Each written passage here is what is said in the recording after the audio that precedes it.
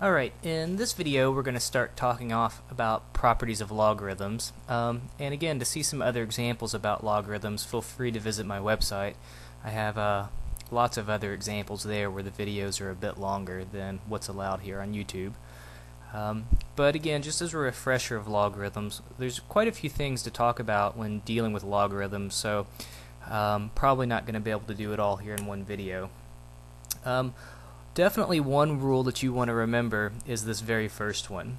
It says basically if you have a logarithm to the base b, so the number b is what's called the base, so log base b of x equals y, really you can rewrite logarithms in terms of exponentials by using this corresponding formula on the right hand side. And anytime I see a logarithm, logarithms somehow don't make sense to me. Even if I see a logarithm, I'm really thinking about its equivalent exponential form in my head. That's how I'm able to kind of make sense out of them. So this is definitely, I think, the first and foremost thing you need to know about logarithms. On the next line, there's just some notation stuff that's here worth talking about. So if you have log base 10 of x, instead of writing the 10 down here every time, we'll just write log of x. It's understood that there's a 10 down here. Just like we don't write 1x, we simply write x, and it's understood that it's a 1x. Same thing here. When we write just log of x, it's understood that it's log base 10 of x.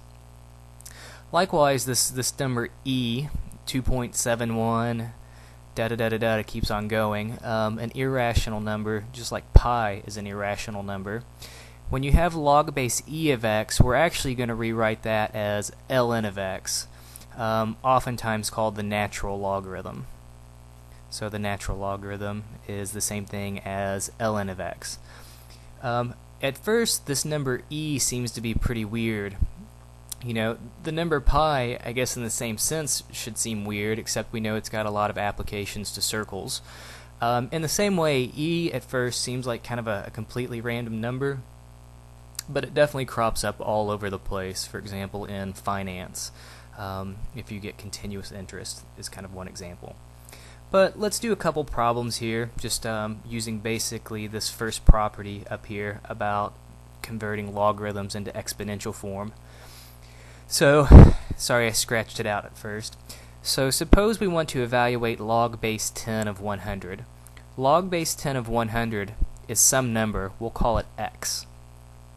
Well, notice this pattern up here. It says basically if you take the base, raise it to the power, and then set it equal to the inside stuff, you get what's over here. So b raised to the y equals x.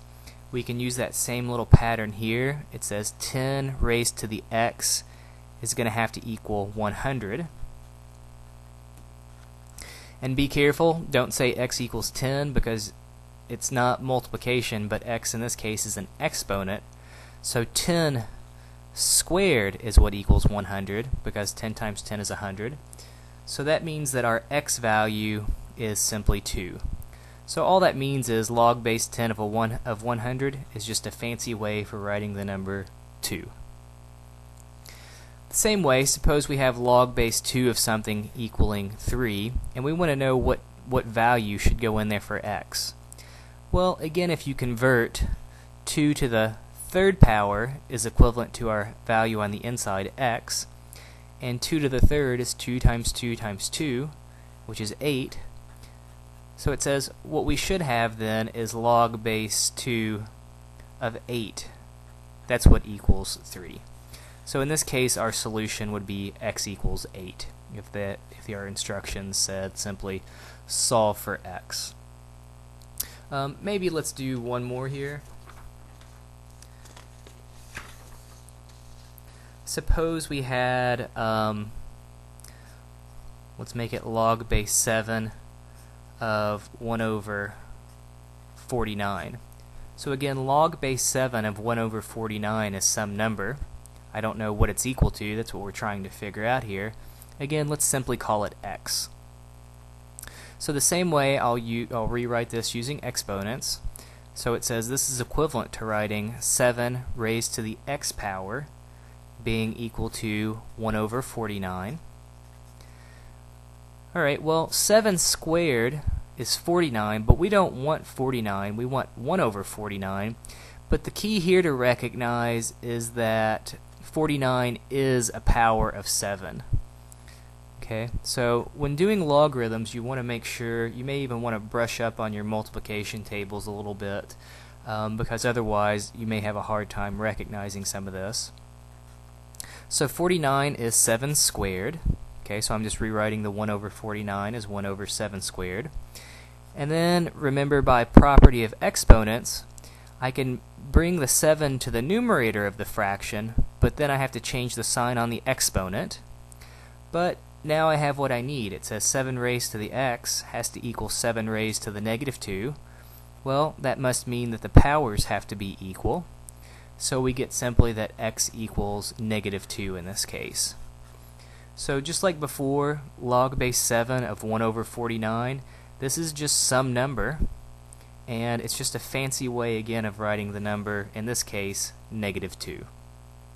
Okay, so again, just some basic properties, being able to convert from logarithmic notation to exponential notation, I think is definitely the first thing you'll want to know about logarithms. Let's see if we can't squeeze in a couple more of the properties here real quick, and maybe do one example of this. So suppose here we have, well, there's the next few rules I want to talk about are the following. Suppose we have a logarithm, we'll just write it log base b generically, and suppose we have a product on the inside, m times n.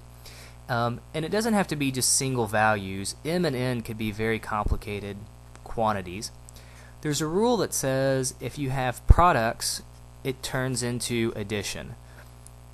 You would think maybe your natural guess would be, well, products should turn into products, but, well, not quite this time. But I remember my little mnemonic device is that products become pluses, is the way I remember this one.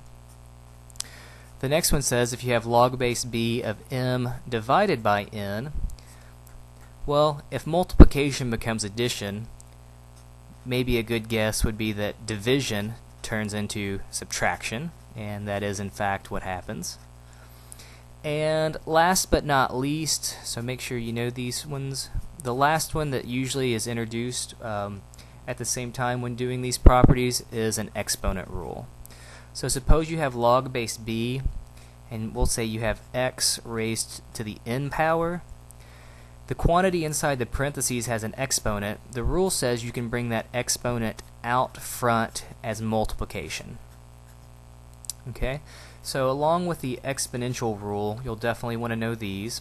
And let me do a quick example here before I step over my 10-minute time limit here. So suppose we want to expand the following. Suppose we have log base 3 of x squared times y plus 1 over z cubed.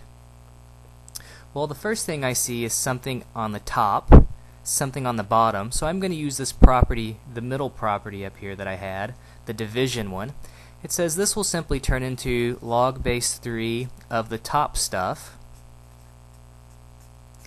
minus log base 3 of the bottom stuff. Alright, and my next step now is to recognize I've got a product on my first term. So again, I can break this up as addition. So I'll have log base 3 of x squared plus log base 3 of y plus 1.